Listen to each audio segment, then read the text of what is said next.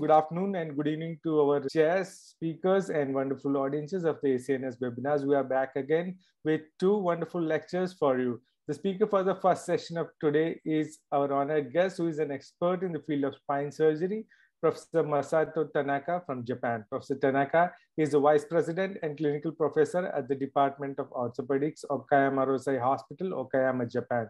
Professor Tanaka is the counselor of the Japanese Spinal Instrumentation Society, Japanese Scoliosis Society, and Japan Society of Spine Surgery and related research. He is a noted researcher who has published several articles in various leading journals. He is a recipient of several prestigious awards in his country, notably the Japan Spinal Instrumentation Society Award in 2001 and 2003. He was the recipient of the AO Spine Asia Pacific Regional Educator Award in the year 2017. We are extremely thankful to him for accepting our invitation to be a speaker at our webinars, and today he'll be talking about basics of scoliosis correction.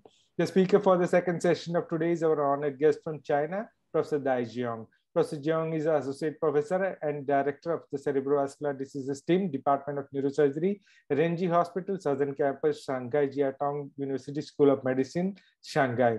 He was a previous visiting scholar at the Fujita Health University, Japan, and also at the Mayo Clinic, Rochester, USA. He is a noted author with several publications in various peer-reviewed journals. We are so grateful to Professor Dai Jiang for accepting our invitation to be a speaker at our webinars. Today, he is going to talk about endovascular management of subclavian steal syndrome. The chair for the first session of today is our honored guest from Turkey, Professor Onur Yaman. Professor Yaman is associate professor at the Memorial Health Network Hospital, Istanbul, Turkey. His clinical practice is focused mainly on spine surgery. He is a member of several important organizations, including the Turkish Spine Society, Middle East Spine Society, World Spinal Column Society, Eurospine, AO Spine, and SRS, Scoliosis Research and Treatment Association.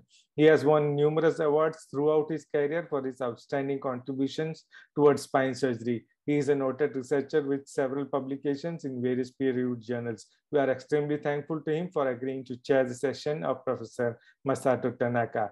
The chair for the second session of today's webinar is Professor Naoya Koyama.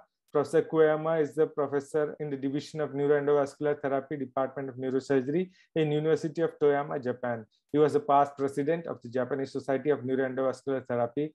Professor Koyama is a noted author with several publications in various peer-reviewed journals. We are extremely thankful to him for lending his support to our webinars on more than one occasion. And today he has agreed to chair the session of Professor Dai Jiang. On behalf of the Education Committee of the ACNS and the President, Professor Yoko Kato, I would like to welcome both the speakers and chairs and the audiences to this online platform of ACNS webinars. Dr. Liu Boon Singh from Malaysia is my co-host for today. And with that introduction, I would like to hand over this platform to the first chair, Professor Onur Yaman. Hello to everyone. First of all, I'd like to thank the organizing committee, especially Professor Kato Bin and Dr. Raja. And I'm very pleased to see a spinal deformity topic in a neurosurgery meeting. I hope in the future we will see more topics about it. So summarizing everything in 40 minutes as the correction of the scoliosis is really difficult topic. But we will see what will Professor Tanaka will do. If Professor Tanaka is ready, we are ready to listen him. Yes. Good evening, dear colleague. It's a great honor for me to attend this wonderful meeting. My name is Masato Tanaka from Okayama University, Japan. First of all, I'd like to thank all of you, especially Professor Yaman and Professor Kate, to invite me as an international faculty in this webinar. Today, I'd like to share our knowledge about scoliosis with you. This is the outline of my talk. First, I'll mention about what is adolescent idiopathic scoliosis like. AIS is by far the most common type of scoliosis, affecting children between ages 10 to 18. Incidence of AIS is about 3%, and its pathology is still unknown. What is AIS? If If you look at its prognosis, increased incidence of acute and chronic pain in adults if left untreated. Curves more than 90 degrees are associated with cardiopulmonary dysfunction, early death, pain, and decreased self-image. For curve progression, before scatter maturity, more than 25 degrees will continue to progress. That is why bracing is necessary. After scatter maturity, more than 50 degrees, thoracic curve will progress. That is why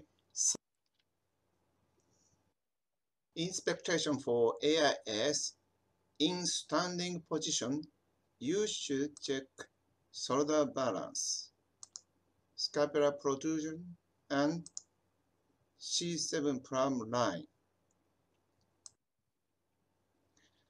In a bending position, you should check rib hump and lumbar hump as well. If you see long arms and legs, you should consider Marfan syndrome. Café spot means neurofibromatosis type 1. High scapular and short neck means Klippel-Feil syndrome. Circular skin bump and circular lipoma means spina bifida. Wrist sign plus means Marfan syndrome. Joint laxity means Ehlers-Danlos syndrome. Follow-up radiogram should be standing PA and lateral view like this. Before surgery, this kind of side bending and traction films are necessary to check the curve flexibility. If you look at problems of AIS, according to this paper about self-image, more than 30-degree curve angle, the self-image of the patient becomes worse. This paper suggests thoracic curve is worse than lumbar one because of rib hump.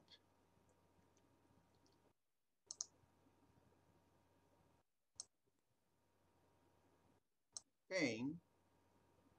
According to this paper, the severe the curve is, the severe the pain is.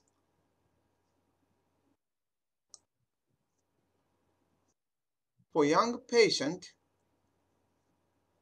back pain is statistically higher than controlled, especially the area of right high thoracic area. For adult, this is a paper from Weinstein. Follow-up period is average 39 years. So back pain is higher than control group.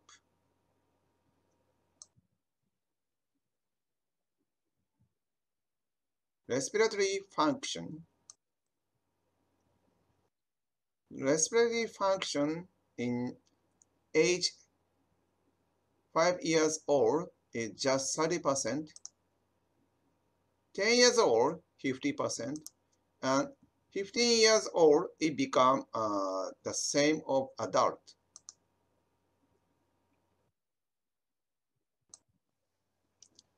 According to this famous paper, respiratory dysfunction was observed 1/3 of the patient, and average percent VC was 65%.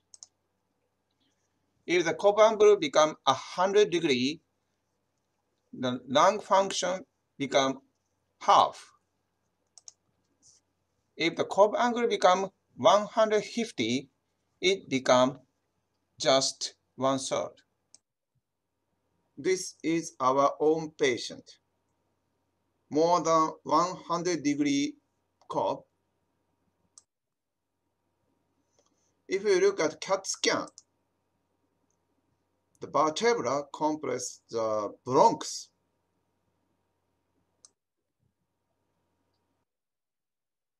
Quality of life of AIS patient, about 20% of the patient are suffering from mental illness, and about 50% of the patient have ADL disturbances.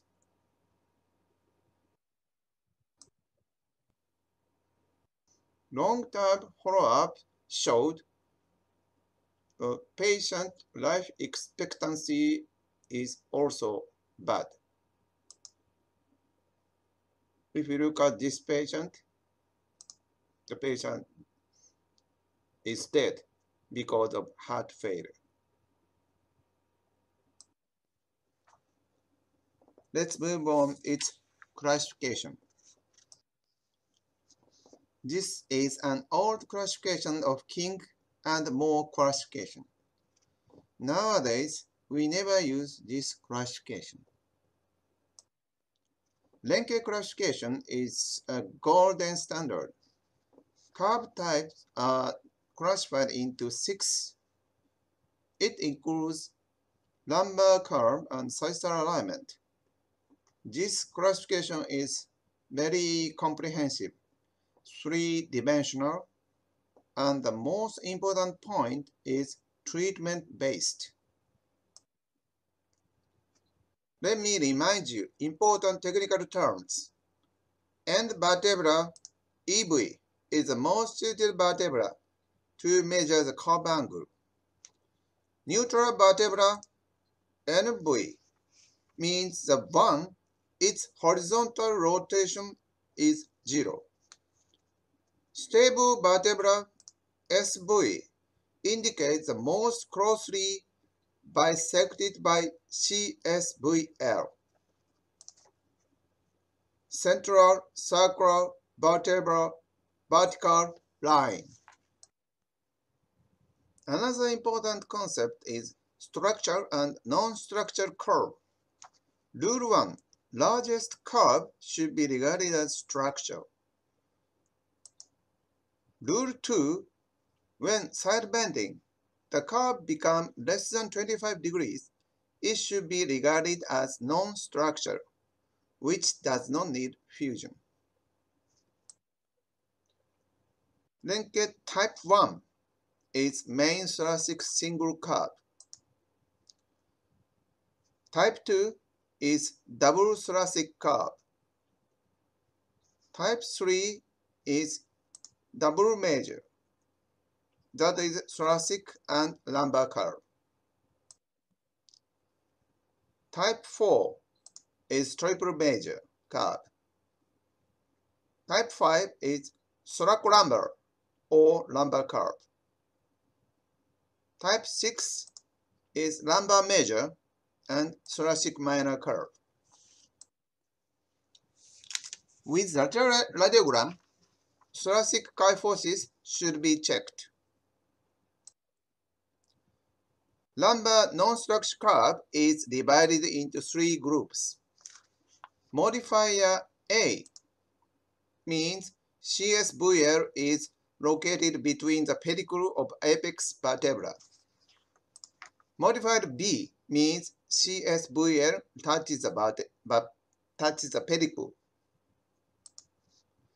Modifier C means CSVL doesn't touch any part of apex vertebra.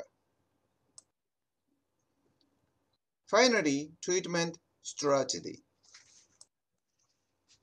First step is to choose a surgical approach. An anterior approach is indicated for single thoracic or lumbar curve. On the other hand, a posterior approach is almighty. How to decide fusion level for anterior procedures? This case is Lenke type 5, so we chose an anterior approach. Fusion level is usually end-to-end vertebra. If you choose posterior approach, LIV might be L4. Advantage of an anterior approach, less fusion level, more corner and rotational correction. However, disadvantage are limited surgical access and steep learning curve. As you know, radiation problem is a big issue for the patient and the doctors as well. The overall cancer rate in AIS cohort study 5 times higher than compared with age-matched population for endometrial and breast cancer was most frequent. Our staff, so we have our spine surgeon have more than 10 times greater radiation risk.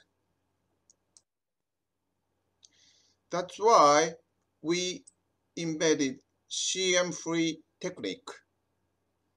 This CM-free technique is almost equal to navigation technique. However, it's not the same of freehand technique, and it's very similar to sugar-free diet because of it's very good for your health. We use this O-arm. We should think about radiation exposure seriously. Let me show you our novel CM-free technique. Every step is navigated without CM. Here is a video. First, about 15 cm oblique skin incision over 11th rib. Then cut latissimus dorsi and external abdominal oblique muscle. Remove the 11th rib with a rib cutter. Next step is to open the chest. Use self-retaining retractor like this. Take CT scan by O-arm. Put vertebral screws under navigation guidance.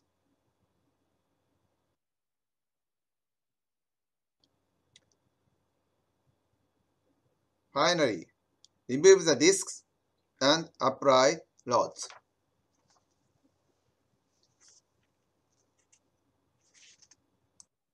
This year, we already published this technique. How to decide fusion area for posterior approach? The answer is you should fuse every structural curve according to Wenke classification. Next question is how to decide distal fusion level for posterior approach. LIV used to be stable vertebra, but nowadays last touching vertebra. According to their paper, the most important factor to reduce distal adding on phenomena was LIV equal last touching vertebra. L4 is stable vertebra. L2 is end vertebra. L3 is last touching vertebra. If you choose L2, that is end vertebra as LIV, the result becomes like this. Odds ratio is more than 10. Final question is how to decide upper fusion level. AO spine suggests this concept. If the shoulder balance is horizontal, you should use T3. If the right shoulder is high, then L4 or L5. If the left shoulder high, T2. This means T2 to L4 is available for upper thoracic curve correction. As you know, every rule has its exception. Let's say Lenke 1C curve. Even though a lumbar curve very flexible, if the curve is relatively large, you should fuse lumbar curve as well. 15-year-old female AIS. This patient underwent surgery the day before yesterday in our hospital. It looks like Lenke type 3 CN, but if you look at bending, actually it was type 1 CN. For this patient,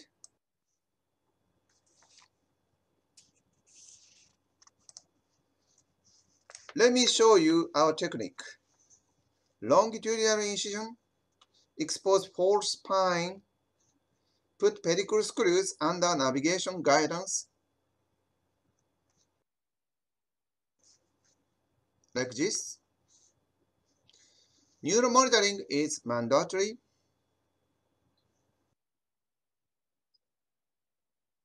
Remove the spinous process, then ponte osteotomy.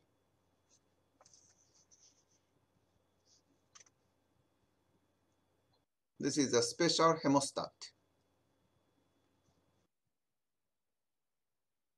Taping for translation reduction. Rod insertion from concave side.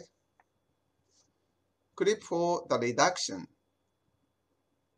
This is a direct vertebral rotation technique. And then concave side rod, dual in situ bending, compression, and distraction. We perform thoracic and lumbar fusion. This is one sample of Lenke breaker. Take-home message for AIS. Lenke classification is a golden standard for AIS. Structural curve means side bending more than 25, kyphosis more than 20. Anterior approach is indicated for type 1 and type 5. Posterior approach is indicated for all curves. LIV should be last touching vertebra. UIV, you should consider shoulder balance. Let's move on another topic. There are two kinds of deformity. One is corner plane deformity, mainly for young patients. The other is a sagittal plane deformity, mainly for adult patients.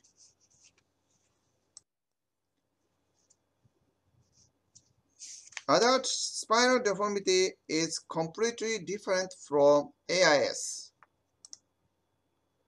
When we treat AIS patient, it's mainly for the future problems. However, the elderly patient seek for the solution for present problems, such as low back pain or gait disturbance. We all know that sagittal imbalance affects patient QOL much more than corner one.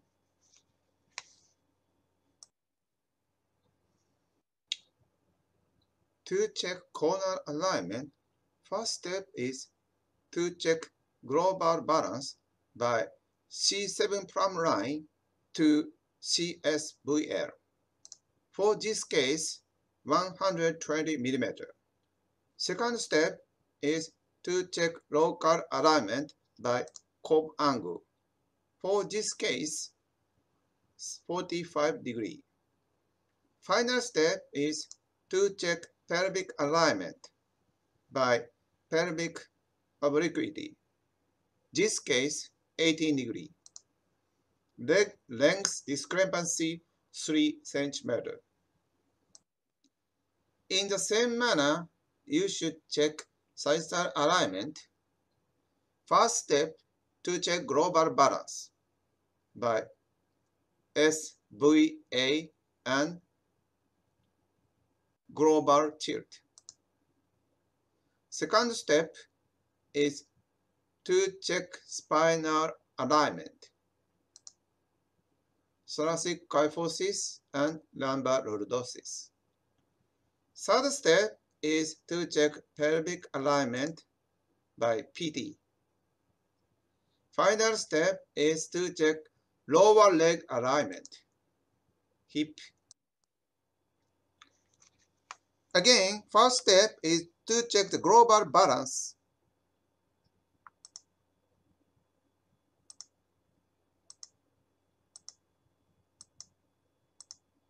Compensated or not. This is an achondroplasia patient.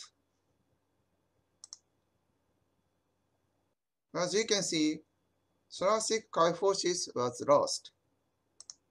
And you can recognize lumbar hyperlordosis and periodic rotation to compensate thoracolumbar kyphosis.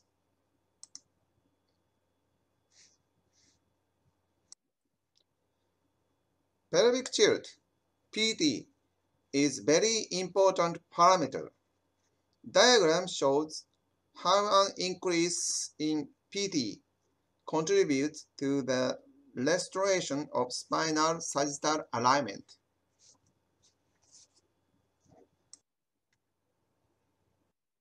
PT is defined as the angle between the vertical and the line through the midpoint of the sacral plate to femoral head axis. Its normal average is 15. Sum of sacral slope and PT gives pelvic incidence. PI is defined as the angle between the perpendicular line from middle of the sacral end plate to the middle axis of the femoral head. PI is unique anatomical parameter for each individual and is independent of position. PI in normal children is 47 and in normal adults 50 degrees of position.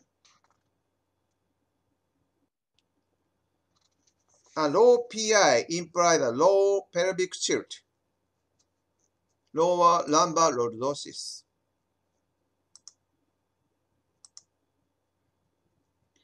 A greater PI needs greater LL, like this. PI minus LL is a useful parameter to measure how much correction do we need.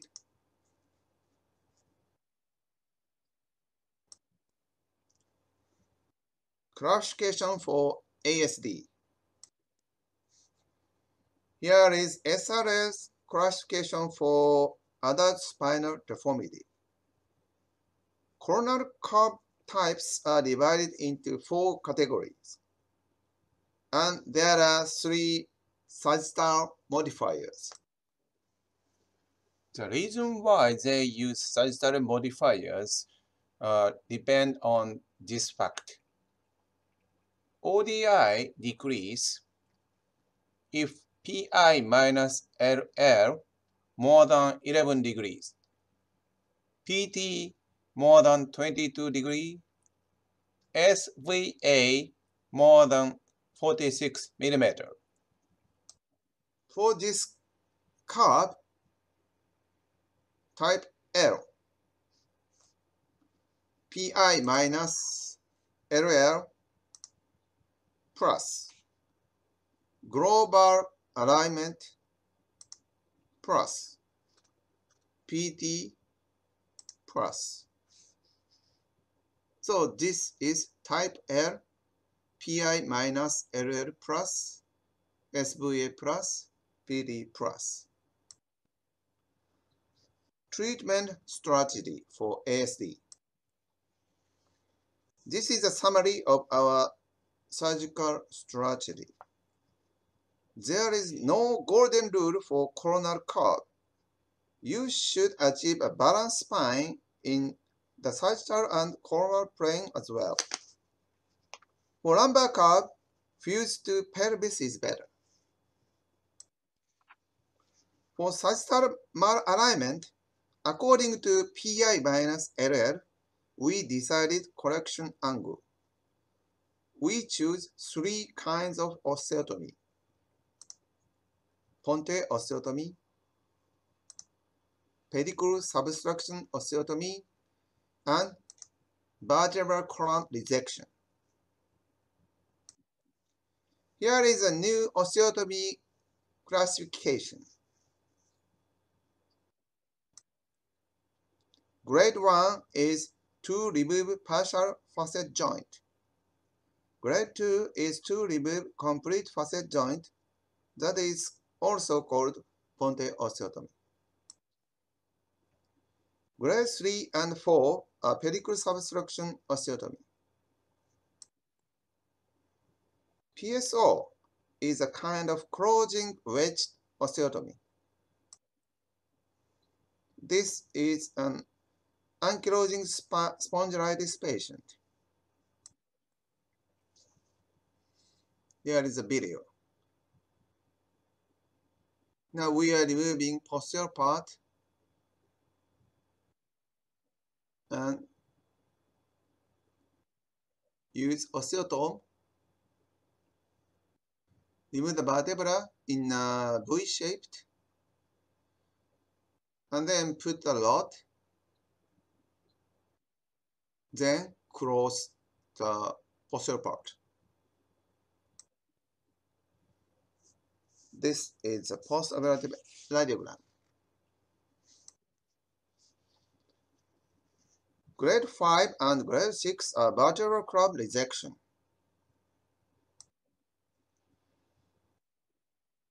This is a congenital kyphosis patient, more than 70-degree kyphosis. First, we made 3D bone model, and this red area is a plan for resection. Now we are removing the vertebral body and see the image intensifier. Now I put the titanium cage and then apply the compression force and then final tightening. This is pre-op, this is post-op. This is another ankylosing spondylitis patient. First, we should expose 4 posterior part of the spine and then use navigation, make the entry point, use navigated probe. This is the image, and then put the pedicle screw like this, and then remove the whole posterior part, and then continue to remove the vertebral body as well, and then close the posterior part. This is pre-op, this is post-op. 1 week later, he can walk like this.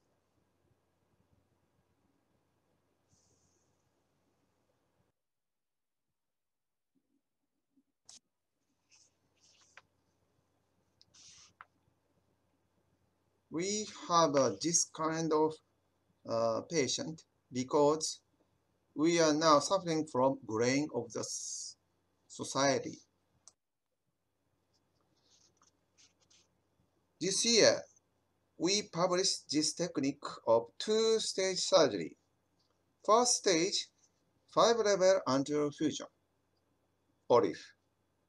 Second stage, posterior fixation from T10 to pelvis, mainly percutaneous screws. Let me show you the video. After draping,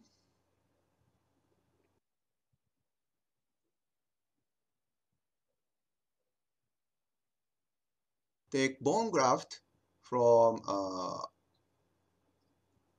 posterior pelvis. Take CAT scan like this. Now I'm doing registration for every instrument.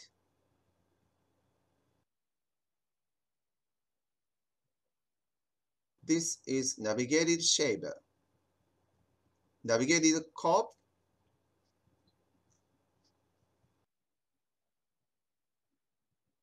navigated curette, navigated trial, and then put the cage under navigation guidance.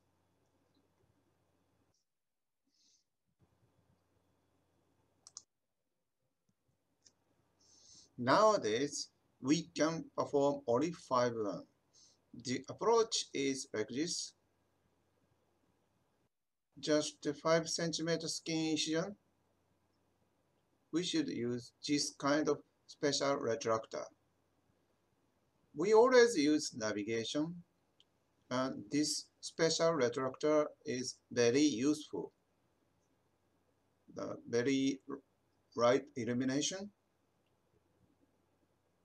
and you can use every instrument is navigated like this. Navigated pointer, navigated curve. Surgical field is very clear like this. The cage has its angle from 8 to 18 degrees.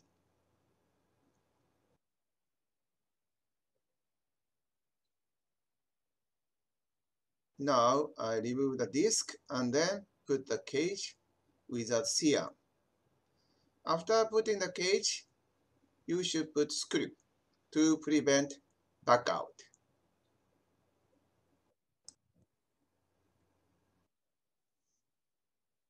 Second surgery is posterior seam-free PPS with MIS cantilever. This skin incision is for PPS. This is for pelvic screw. Second surgery is CM-free technique for PPS. Now we are putting percutaneous pedicle screw without CM, only navigation. This is navigated high-speed burr. The image is like this.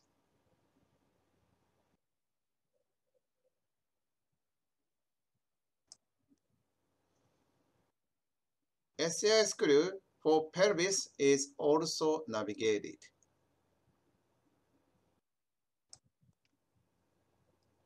This is a circumferential MIS technique, and also we can use cantilever technique as well. We did a lot of this kind of surgery. This is an 82 years old patient, failure of T12 balloon kyphoplasty.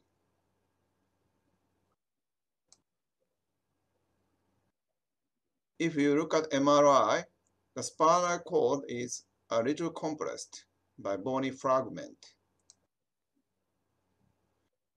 We perform MIS corpectomy with navigation. First, we put the olive cage here, and then remove the cement and vertebra and navigated expandable cage. This is a post-operative X-ray and CAT scan.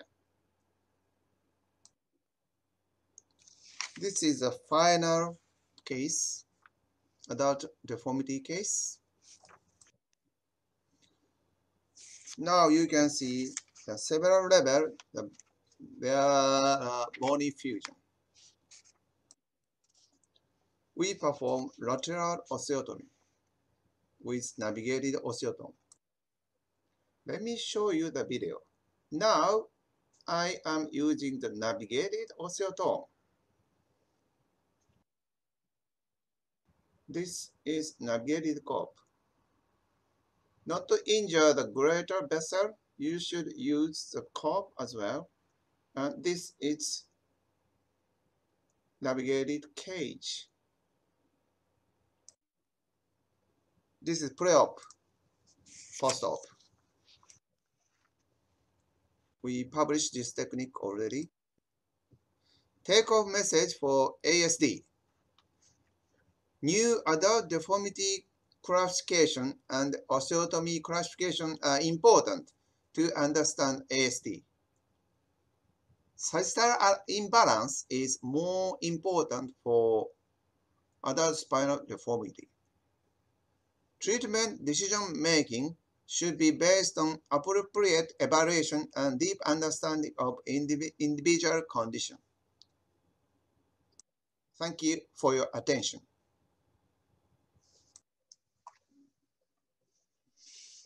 Thank you very much, Professor Yaman.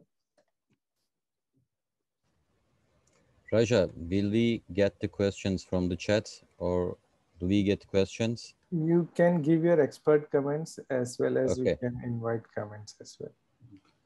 Professor Tanaka, it was really a great lecture. Thank you so much. And it was very difficult to summarize everything in 40 minutes.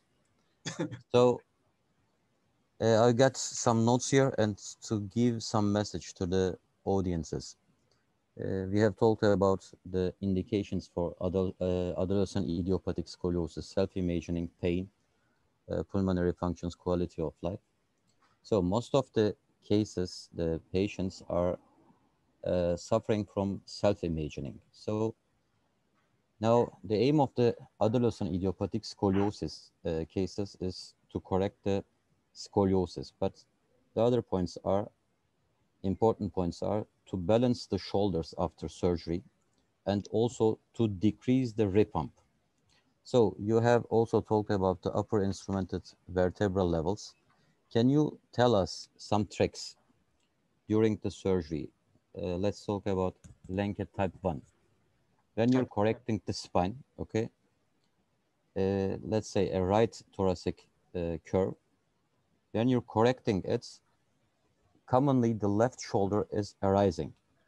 So how do you correct it? How do you decide during the surgery that you have balanced the shoulders? Do you have any tips or tricks there? Thank you. Thank you for asking a good question. So in the lecture, I also mentioned about this UIV and LIV. So LIV should be last touching vertebra. This means usually stable vertebra -1. We can save one segment because instrument, new instrument have a strong power to reduce curve correction. And UIV, upper instrumented vertebra, is considered shoulder balance. If the shoulder is balanced, so end EV, end vertebra +1 is better. If you stop the end vertebra, the shoulder balance, left shoulder will be higher than right. So if you add 1, so that this 1 or 2 segment can correct upper thoracic curve. Is that a So, good answer for you? yeah, it was a good answer. So Okay. another practical way, during the surgery, if you get an AP view, an X-ray, and if you see the right shoulder and left shoulder, if you, let's say, if the left shoulder is erased, you may compress on the left shoulder from T2 to T3. And if you distract the T2 and T3 at the convex side, you may balance also the shoulders. I try to give this message. At the end of your surgery, you have to get an AP, an X-ray, to see if your shoulders are balanced. Let's say this is the convex side, this is the left side, this is the right side. If you correct the right thoracic curve, then the left shoulder will arise. So at the end of the surgery, if you see a shoulder is imbalanced, you can compress the left side, and if you distract the right side during the surgery, you will have a proper shoulder balance. Yes. And during the classification about the Lenke classification, you give us the sagittal modifiers, and maybe we have to say that if you look at the thoracic kyphosis, it also helps you to give you the maneuvers that you have to do during the surgery, because most of the cases, the adolescent idiopathic cases, idiopathic scoliosis cases, are hypokyphotic. So, as you show in your video in the first case, while you're making a derotation maneuver, Yes. you're getting the screws inside the thorax, you're getting them outside. So at the end, you will have a kyphosis. So in the classification system, if you have a kyphotic scoliosis and it's coming like hypokyphotic, so you have to use derotation maneuver. But in some cases, you may have hyperkyphotic case. Then at that surgery, you have to use translation maneuvers to reduce the kyphosis there. So these were the tricks that I want to say. And do you have any trick to reduce the ripon during the surgery? Actually, I use every kind of reduction force. First, I use rotation maneuver and translation. Usually, every curve, so convex side, usually it needs translation. So another reduction force is also the vertebra is always rotated. We always use DVR every case. And then most important one is your in situ double rod bending.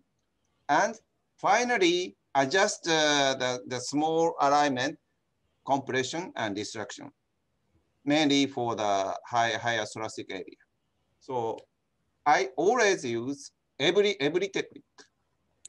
So during scoliosis correction, we use combined techniques, but these are really good keywords, keynotes.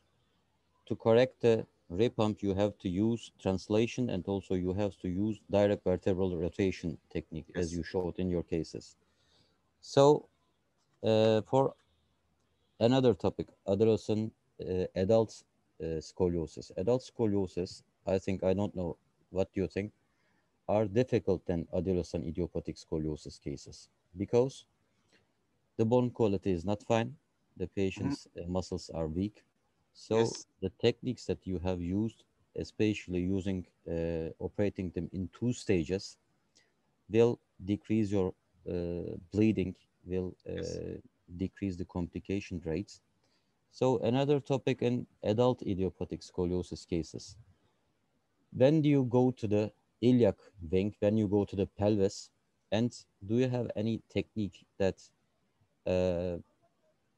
you're using to correct the coronal balance? You have really summarized the sagittal balance. And Taraka, are you neurosurgeon or an orthopedic surgeon?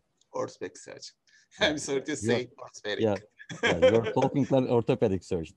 As the neurosurgeons, we are learning the sagittal balance now, but giving the proper tricks here. Everybody, every neurosurgeon is thinking that the sagittal balance is a, like say, an utopic thing. But to give a good message from here, every spine surgeon has to know the sagittal balance. Because if you're looking to the, especially to the scoliosis graph, you get lots of things from it. Let's say if the pelvic tilt is increased, it means the patient is using the compensatory mechanisms. Yes. Yes, And that's also, right. as you showed in the Schwab classification, this classification also tells us what we have to get after the surgery. It means you have to get a spine that the pelvic tilt has to be less than 20 degrees. You have to get a lumbar lordosis that is associated with pelvic incidence. They are not the things that we don't need to use. We have to use them. We know a proper lumbar lordosis according to the patient. It means you have a jacket, okay? Let's say 40 degrees lumbar lordosis jacket, okay? You're getting every patient, look, this is 40 degrees. Another patient is coming, you're getting also 40 degrees lumbar lordosis. We have to decide according to pelvic incidence. Yes. And after the surgery, the pelvic tilt has to be less than 20 degrees so that the patient doesn't need to use any compensatory mechanisms there. My question is that, when do you decide to fix the pelvis, the iliac wing? When do you go to the pelvis there? This is my question. To tell the truth, more than 90% of adult spine cases, adult deformity case, I always choose pelvic anchor, especially for sacroiliac screw. We need a strong anchor for pelvis because, as I said, in Japan, we have a lot of severe osteoporotic patients. If you stop L4, L5, it will end of the distal proximal junctional distal junctional kyphosis. So only the relatively young patient and bone quality is good, you can stop L4 or L5. But very severe osteoporotic patient, you shouldn't choose LIV as a lower lumbar level. It should be always pelvic. And it should be stronger, the strongest anchor. That means SAI nowadays. And so, as you said, PI minus LL is very important parameter. If you check the PI minus LL before surgery, so PI minus LL equal 10 is better. Too much correction will end the proximal junctional kyphosis in the end. So less correction is better, not 0. Some Americans said PI minus LL should be 0, but for Japanese, I believe PI minus LL should be around 10.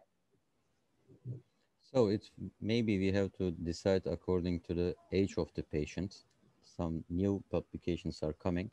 So it will be good for a normal age, not an, let's say, 80 years old. You don't have to get this parameters there. And Tanaka, I want to make you an invitation from this platform here. Now we're writing a spinal deformity correction techniques, a book from a publisher team. And if you mind, we're going to send you, I will get your email from Raja. If Raja sends your email, Definitely. we'd like you, you're going to send you an invitation to write a chapter on it, okay? Thank you. So that you will see it. Much. Thank you so much. So, thank you. Is there any one hand raised from Dr. Ajitar? One quick question, Professor Ajit, please. Yeah, it's a wonderful overview of both AAS and adult deformity correction. I have two short questions. One is regarding the PI-LL mismatch. If there is a hypolordotic curve, you can do PSO or Pondis and then increase the lumbar lordosis. But if it is, suppose PI is 50 and lumbar lordosis is 70 or 75, and patient coming with a severe pain, what is your choice of surgery? Second thing is regarding your navigation. How often you have navigation errors? But the answer for the first question is you need to correct 10 or 20 degree. So you don't need any kind of osteotomy. Just put a cage, and we always choose PPS, percutaneous pedicle screw fixation from always P10 to pelvis, usually. Because, so if you stop L1, it's a junctional of the thoracic cage and lumbar long fusion. It's not good. So it should be more than 10. And as I said, L5 is not a good idea for LIV, so it should be lumbar. The answer to the second question, 100% we use navigation. 100. Right. That's good. That's great. Thank you very much. We can conclude this session. We can hear the last concluding remarks from our Honorable Chair, Professor Onur Yaman. I really like to thank again the organizing committee for inviting me. And we want to see more spinal deformity topics in these kind of webinars. And also I'd like to thank to Tanaka. He is really a good surgeon. So giving a message to neurosurgeons. Every neurosurgeon has to know, has to learn, and have to practice the deformity cases, but don't start with the adult cases. The best way is starting with a maybe single curve, adolescent idiopathic scoliosis. The most important thing is, as Tanaka has told, to decide the fusion levels there. And we have to operate that patient in time because there is no term there, adult idiopathic scoliosis cases. If you don't operate that patient, it will progress very less in time. But when the patients come to 40 or 45, let's say 50 years old, these cases, because of gets progressed, because of disc degeneration, because of the loss of the vertebral body, now these patients come back with adult idiopathic scoliosis. So it's very difficult to operate that patients at the elderly age. So we have to decide, we have to get that patients in time to have to operate that patient with less invasive surgeries. And as Tanaka has showed us, I think the future is minimal invasive surgery for the deformity cases. I'd like to thank to everyone who has participated here, to Tanaka, to you, for the whole organizing committee. Thank you so much. Thank you. Thank you very much. It was indeed a wonderful session. And thank you so much, Professor Onur Yaman, for these comments. Don't, and Raja, yes, don't forget to send Tanaka's email. Okay? Definitely, I will send you. May I kindly request if Professor Tanaka and Professor Yaman will be staying back for the second lecture, or would you be leaving? If you don't mind, I want to leave. I'm on vacation. Okay, thank you so much. It's okay. Enjoy. I will be back whenever you want. Okay. Thank you very much. You're welcome. We go on to the second session, for which may I invite Professor Kuwayama to say introduction part. Professor Kuwayama, please. Okay, thank you, Raja. So I'm very happy to introduce you the second distinguished speaker of Professor John Dai. He's the associate professor of the Department of Neurosurgery, Renji Hospital, Shanghai Jiao Tong University, China. Tonight, he will talk about endovascular management of subclavian steel syndrome. I think it's very important for us neurosurgeons to treat cervical carotid and cervical vertebral and subclavian arteries by neurosurgeons, by ourselves, not by vascular surgeons or cardiologists. Because these arteries are the source of cerebral blood flow, and the disease of these arteries is a cause of stroke. So in that sense, I believe his talk today is very important for us neurosurgeons. So let's start the lesson. Professor John Dai, please. Yeah. Hi, good evening, everyone. Good evening, I'm John Dai from Renji Hospital, Shanghai, China. Today, my topic is endovascular treatment of subclavian steel syndrome.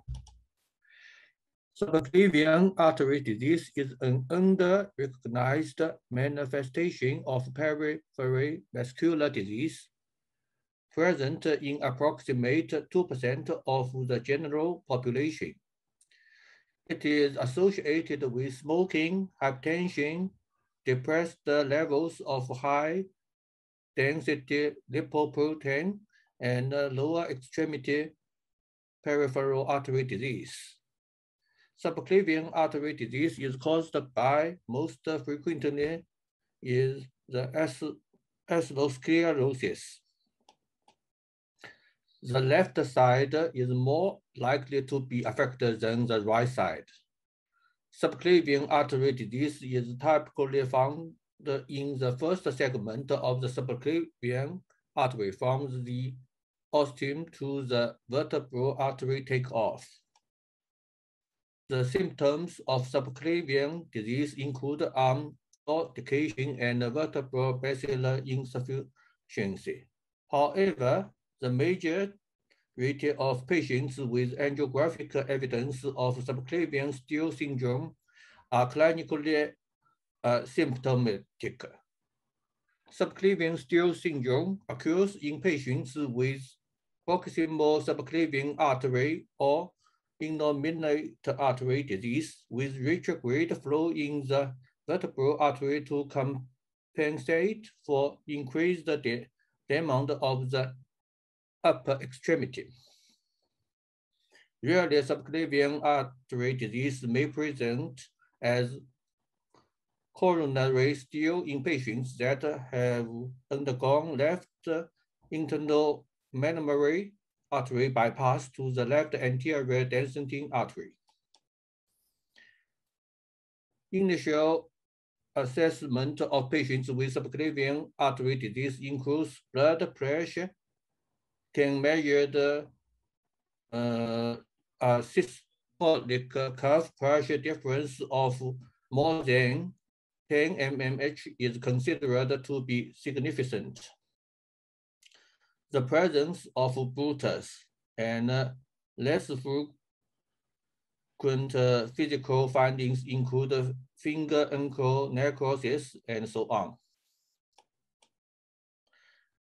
This figure shows us the mechanism of the clinical manifestation of the subclavian artery diseases. A shows the retrograde flow from ipsilateral vertebral artery towards to the bronchial artery during the upper extremity exercises may compromise the posterior circulation. This can result in vertebral basilar insufficiency. The B showed us that reduced blood flow to the bronchial artery may lead to intermittent claudication of the upper extremity.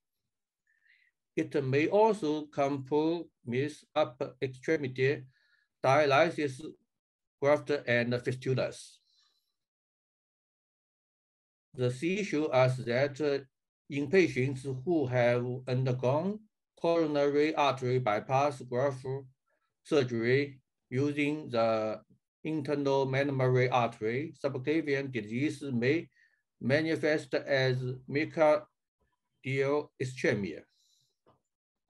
The D shows us patients with periaxillofemoral bypass may present with intermittent claudication of the lower extremity.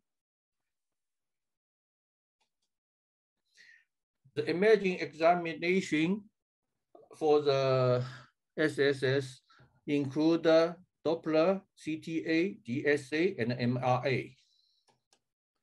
The treatment indication include the symptomatic patients with arm claudication, cerebral hypoperfusion, and subclavian steal syndrome. The other indication is the protection of dialysis fistula and bypass grafts. In the absence of symptoms, patients should be treated with antiplatelet agents, high-dose statins, and antihypertensive agents. The surgical treatment for the subclavian artery disease include bypass surgery. We can connecting the carotid to subclavian or carotid to axillary or axillary to axillary arteries with PTFE or dacron grafts. The other surgery treatment is transpositions. We can do that subclavian artery ligation or an reanastomosis to the common carotid artery. Now the endovascular treatment is as the first line therapy for the subclavian artery disease. Now involved from balloon angioplasty to the stenting, because the stenting can avoid recoil and restenosis. The success rate of the endovascular treatment was about 95%. The combined risk of stroke and death was about 3%. The primary and secondary patency rate at 10 years are about 80%. There are three approaches for the endovascular treatment.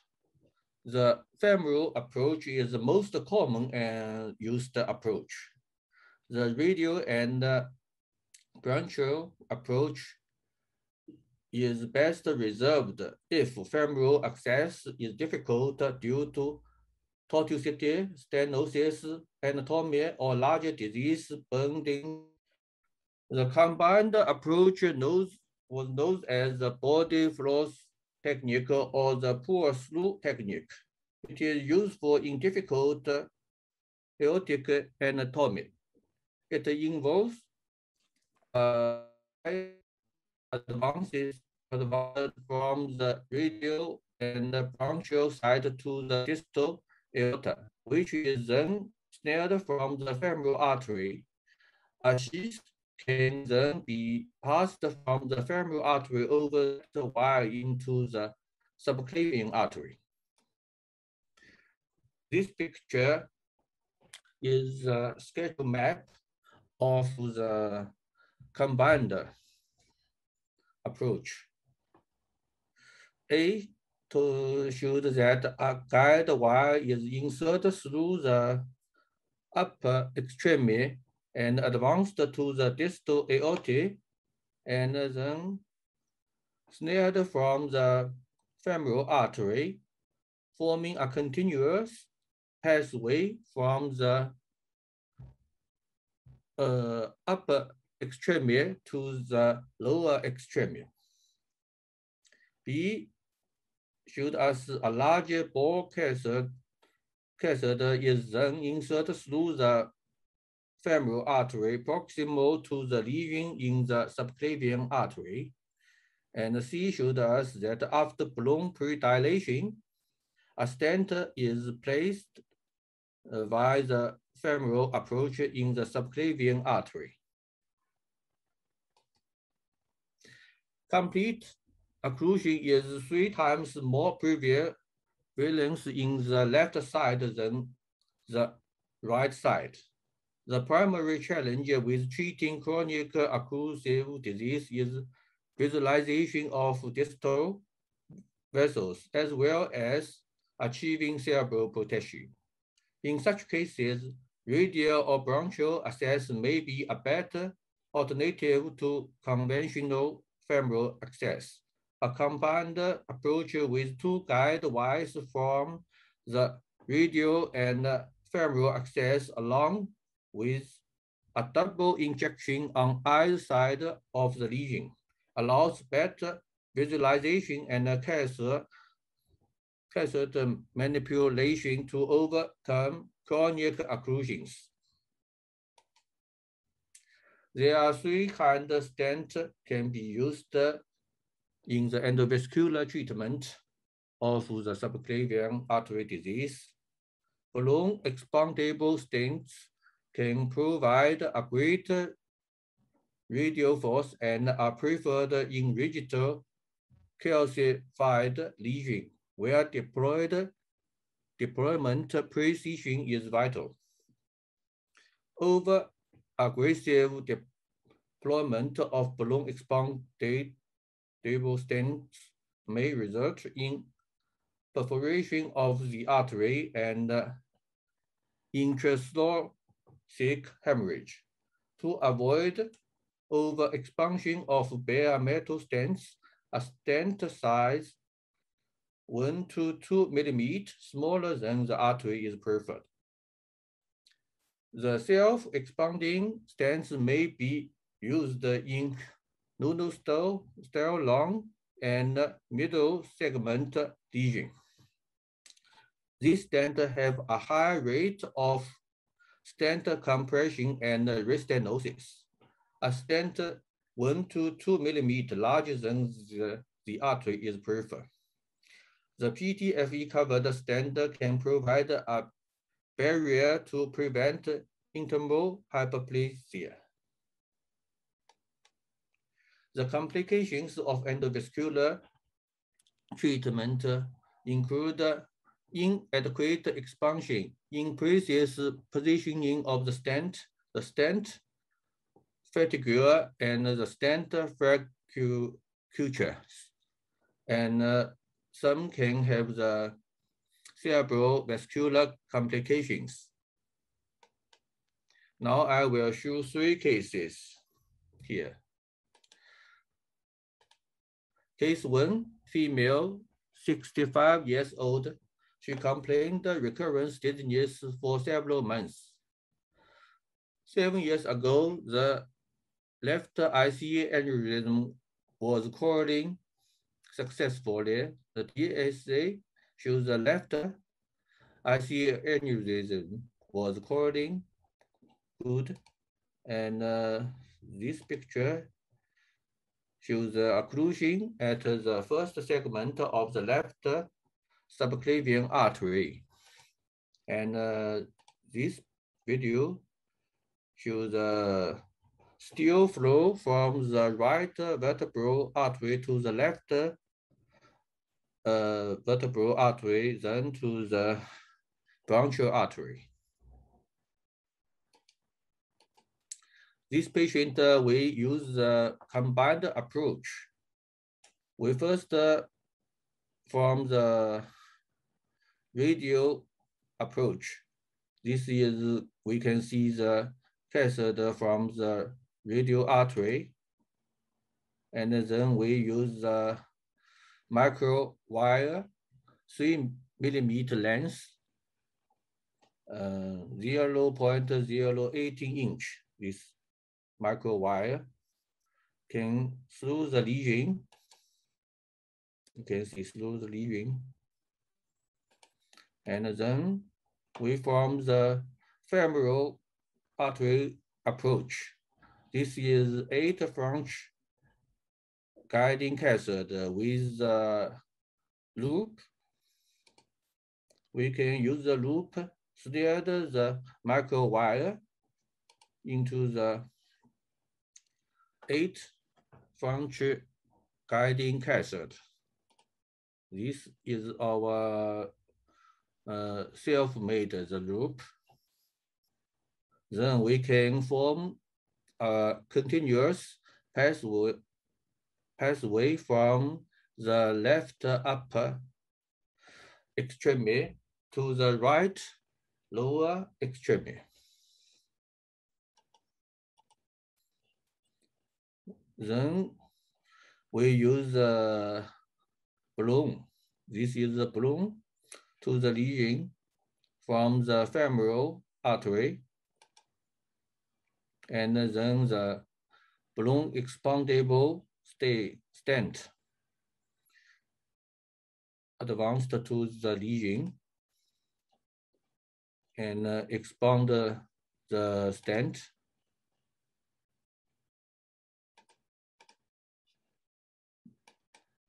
This is the final angiography. We can see the left vertebral artery is the flow is forward, and from the right vertebral artery angiography, the steel flow disappeared. About 2 years later, follow up at DAC, also the result is good.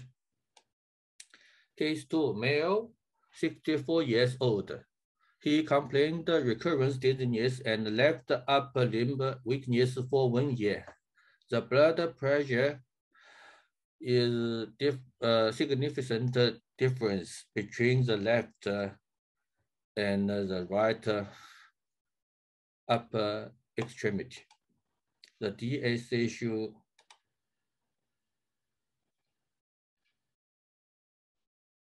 also shows occlusion is at the first segment of the left subclavian artery. Here.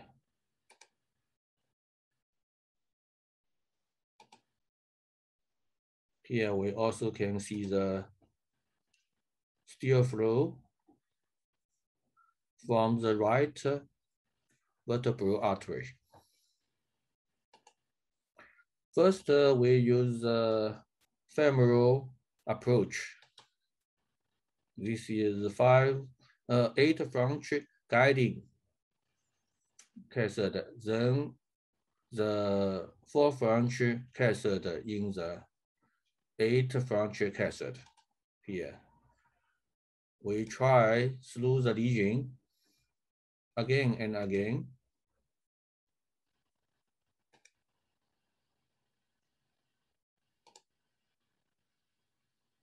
But at last, we found the artery dissecting. Here we can see this is the dissecting artery. Then we perform the radial artery approach here to find the true artery lumen. We across. This is can see we across the lesion from the radial artery. Here we use a small balloon dilation at the lesion from the radial artery. Here, after the dilation. This can help us cross the lesion from the femoral approach. Then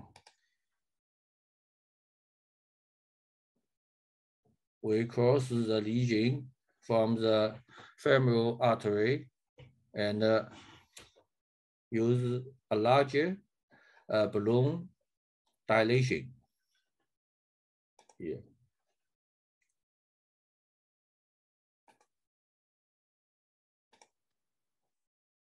This is after dilation, and then we use the first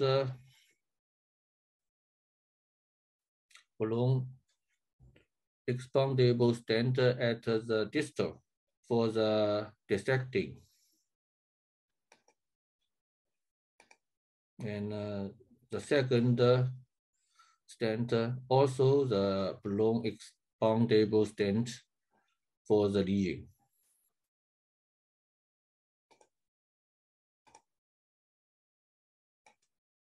Here is the final angiography, shows the forward flow in the left vertebral artery here.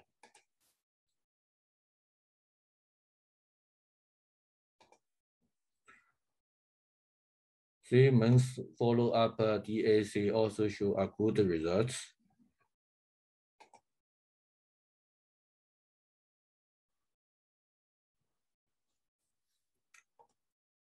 Case 3, female, 78 years old. She complained intermittent dizziness, nausea, and vomited for about 20 days. Blood pressure also significant difference between the left and the right upper extremity. The DAC shows that serial stenosis at the first segment of the left subclavian artery, and we cannot see the left vertebral artery, and we also find the stool flow from the right vertebral artery. This patient also have the left ICA aneurysm.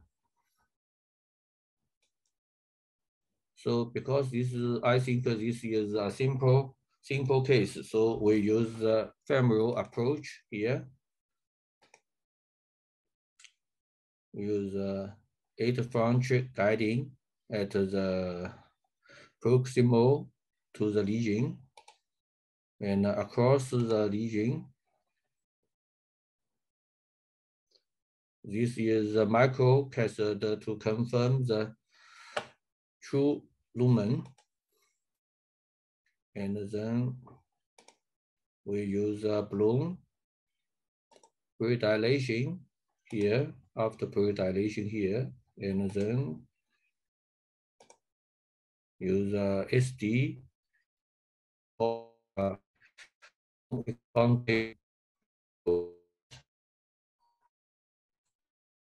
and geography also the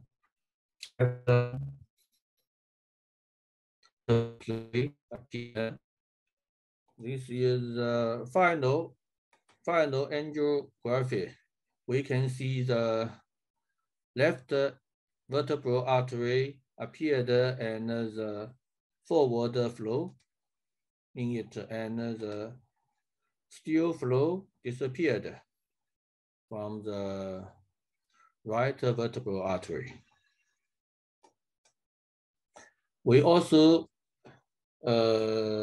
use a stent-assisted correlating for the left ICA aneurysm. This is the final angiography. Correlating is good.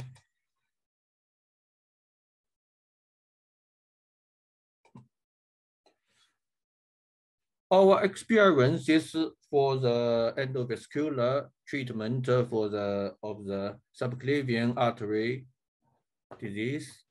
The first is fishing polo technique. This can give us the supporting power to across the lesion, and the second is the true vascular lumen must be confirmed. The combined approach is useful in difficult case. Predilation by small balloon, and we prefer to use a balloon expandable stent. So the last conclusion, subclavian artery disease is an under-recognized condition that has a wide range of clinical presentations. Patients can be successfully treated with modern endovascular techniques.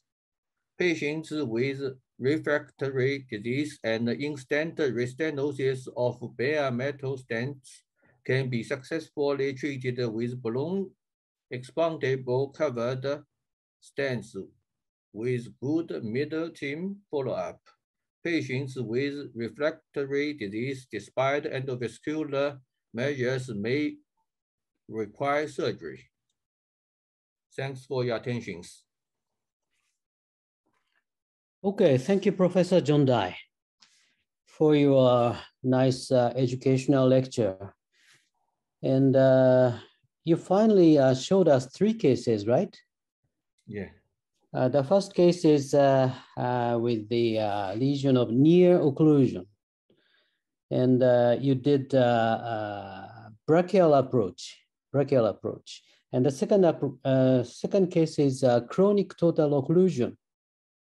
And you did this at first transfemoral approach, but after having a complication of dissection, vessel dissection, you switched it into the transbrachial approach and made it successfully. And the third case is a simple stenosis, which was treated by a transfemoral approach.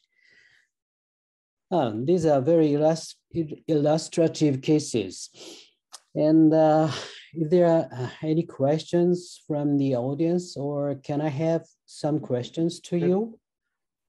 I think there is one question which is live from the audience. The antegrade and retrograde combined axis is very useful when single approach fails. There are two questions. First, in the cases, did you do a pre-dilatation in the occluded subclavian artery? If yes, did you worry the pre-dilatation causes embolic debris? Second, have you seen any complications in your cases after endovascular treatment? Oh, yes. Oh. Okay. I always use balloon pre-dilation in these all the cases. The pre-dilation, I will use a small balloon. Sometimes we use about 4 to 5 millimeter diameter balloon, and the balloon when expanding slowly and slowly. So I think no can see the extreme complication in my cases. Right, thank you very much. Professor Koyama, you can take it. Yeah, okay. So the issue of this question is to use or not the protective balloon in the vertebral artery. Professor John Dye. Yeah, he is asking you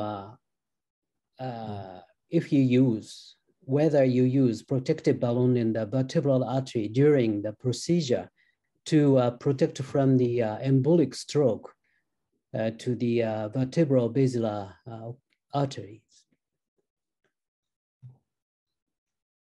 You may not use it. Oh, yeah. Yeah, I see. In our case,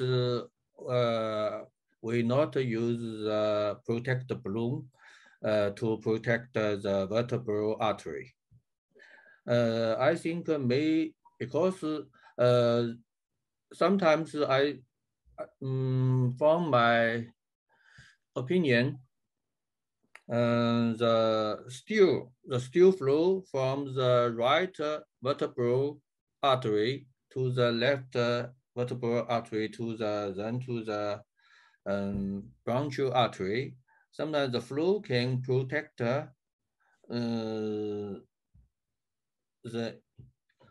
emboli angel to the vertebral artery, I think. So there was some reports to say that the reversed flow in the vertebral artery, still phenomenon, is still lasting even after the dilatation of the subclavian artery for several minutes. This is the reason that why they do not use any protective balloon in the vertebral artery. And my answer is also, yes, we do not use any protective balloon in the vertebral artery because we know the reversed flow is lasting for several minutes. So the embolic shower will occur in the distal arm vessel, not in the vertebral basilar artery. This is my opinion. And in the second case, you showed us, is there a vertebral artery occlusion immediately after the procedure? It's a dissection, the occlusion from the dissection? No, I just find the dissecting at the distal of the lesion. Because in the procedure, we did not do the angiography in the right vertebral artery. So we don't know the ostium of the left vertebral artery is occluded. But at the final angiography after our treatment, the left vertebral artery showed good. Okay. So I think if the patient have a stenosis in the subclavian artery, the approach will be easy. But when you see the chronic total occlusion, CTO, it's very difficult to pass the wire through the occlusive part. Do you have any some good idea to get through the wire through it? Which approach is better for CTO, from brachial or from femoral? To my opinion, I think it is better to select the bronchial or radial artery approach. We can easy to across the lesion, the occlusion across the lesion. It is very easy. In our center, we do the occlusion subclavian. Okay, I agree with you. Yeah, sometimes so in our center, we use the fishing polo technique. It can, it can give us the good supporting power to through wire technique. Yeah. But when you have a CTO, which side do you prefer to approach? From brachial wire insertion or from femoral wire insertion for chronic total occlusion? I think the brachial approach is easier to get through the wire. I think from the femoral approach, we can use the larger diameter device. But for the lesion, I prefer the radial or the bronchial artery approach. So I think combined approach is the best for these patients. Okay, thank you very much. And one more question. You mentioned about the PTFE covered stent. Is there a kind of stent available in China? No, I never see this. I've never seen this stent. This is a new stent, not I think not admitter can use in China.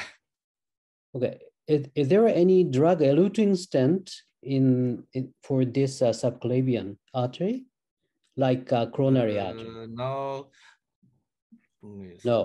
not yet. Drug cover, you mean drug cover balloon or the drug cover stent?